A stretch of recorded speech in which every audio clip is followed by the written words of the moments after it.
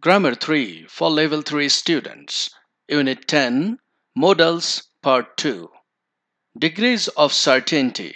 Present time affirmative.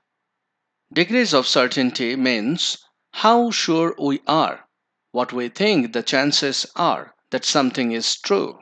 If we are sure about something is true, we don't use any modals. For examples, Ahmed is not in his office.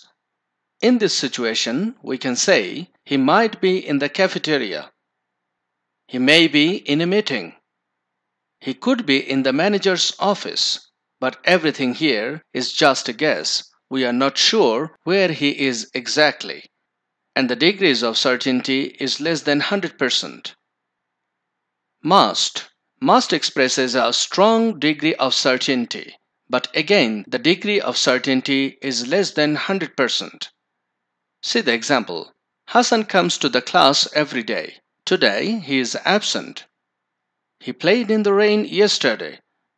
He must be suffering from a cold. We are not 100% sure about it. It is just a guess, as he played yesterday in the rain, so he might have a cold. And the degrees of certainty is less than 100%.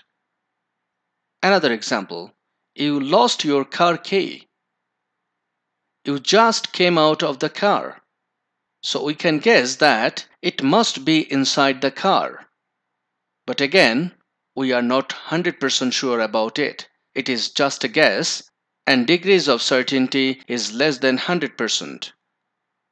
Degrees of certainty, present time negative. May, might, and could.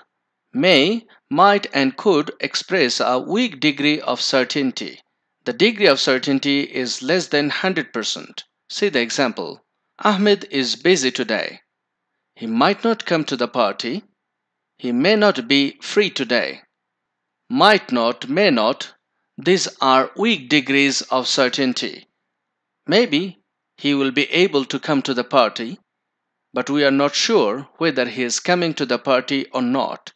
It is just a guess, and degrees of certainty is less than 100%.